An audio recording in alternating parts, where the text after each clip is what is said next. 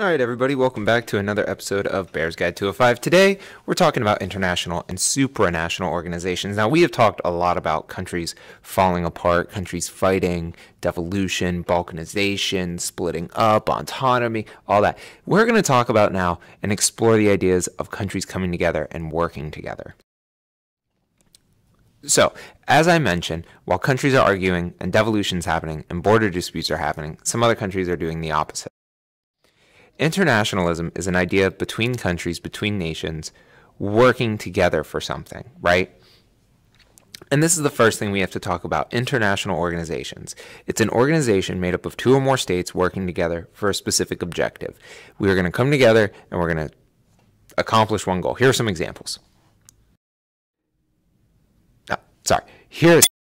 First off, we have the UN. A lot of people recognize the UN. We have OPEC. We have NATO, and most of you are thinking, okay, I don't know what these things are.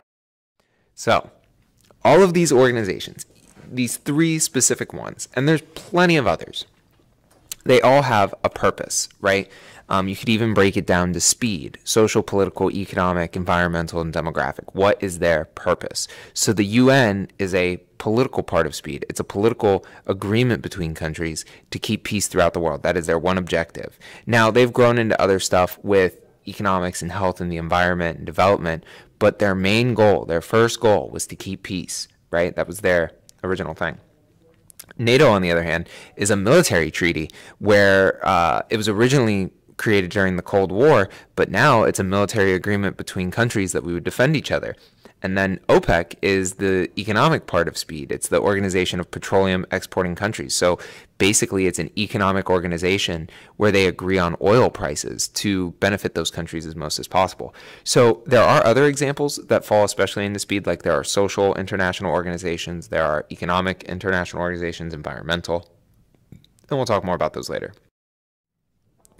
Now, supranationalism is a little bit different than international organizations. So sometimes working together for one specific objective isn't enough. So they turn to this even, I don't want to say extreme form of working together, but a more serious form of working together.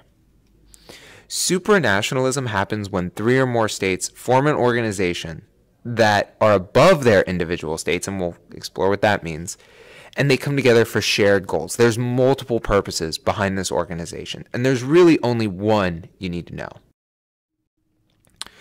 So before we go into the examples and specifics, once again, you have to understand that this organization they create out of supranationalism, it exists above the individual nations. It is stronger than the individual nations, and they focus on more than one thing.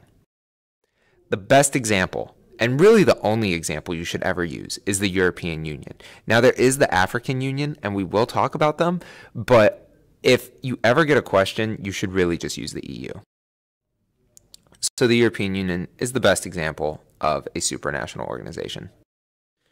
Now, the reason why it's considered supranational, there are lots of reasons. The EU controls things about society, about politics, about economics, about the environment, about demographic changes, all that stuff.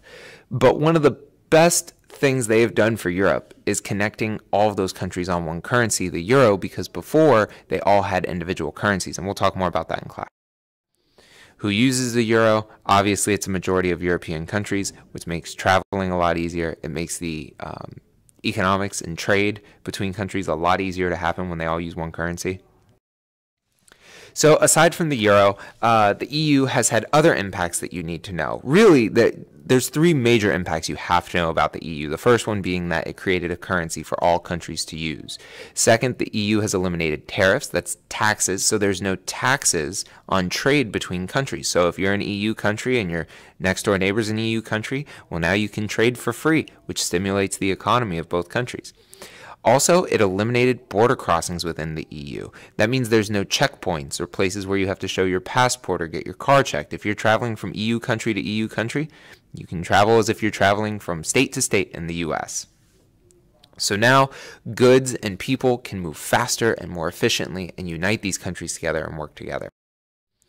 And here's an example of what a border crossing looks like in Europe. Like, there's just a sign. There's nothing else. You just go through. But remember, while this is great and it's fantastic that these countries can now move people around faster, get more money around faster, and trade faster, and we'll explore these topics more in class, we have to remember that the EU is stronger than the individual states. So when joining the EU, member states have to give up certain rights in exchange for membership. It's like you're giving up this thing. In return, you get all the benefits. And what is this thing? What are these rights? What's that vocab word? And that would be their sovereignty. So they're giving up some sovereignty to join them. For an example, you don't have to write this down, but to talk about how powerful the EU is and what they do, they made a rule about light bulbs. They said that the old peach-colored 60-watt light bulbs, the iridescent, yeah, I think that's how you pronounce it. They restricted the sale of those because they're not environmentally friendly. They're not energy efficient. They said that all EU countries must use, LED and fluorescent bulbs. And people in Britain are like, that's ridiculous. I should be able to use whatever light bulb I want. But by joining the EU, they gave up the sovereignty on that rule. Or, for example, vacuum cleaners. The EU banned a certain type of vacuum cleaner that used too much electricity, and they got rid of that. So people are very critical of the EU because they seem like overreaching and taking away silly parts of sovereignty. But at the same time, there's so many benefits with being part of the EU. So always remember, in essence, by joining the EU or any supranational organization, people are going to give up their right to govern their internal or external affairs. They're giving up some sovereignty to be a part of this. So the question is it worth giving up some sovereignty to be a part of something like this? And we'll talk more about Brexit and the first country to ever leave the EU. It's still going on. It has been a thing happening over the past 3-4 years, and we'll just explore more of it in class. So what do you need to know today? A lot of stuff was thrown at you in this 7 minutes, but essentially you have to know the difference between international organizations and supranational organizations. You have to understand what countries give up in order to join a supranational organization, and then explain some of the benefits of joining a supranational organization like the European Union. What were those 3 things that we went over? We'll explore more about this in class. If you had any questions during this video, make sure to write them down in your notebook and your notes so you can bring them up in class when I see you. Have a great day. We'll see you next time.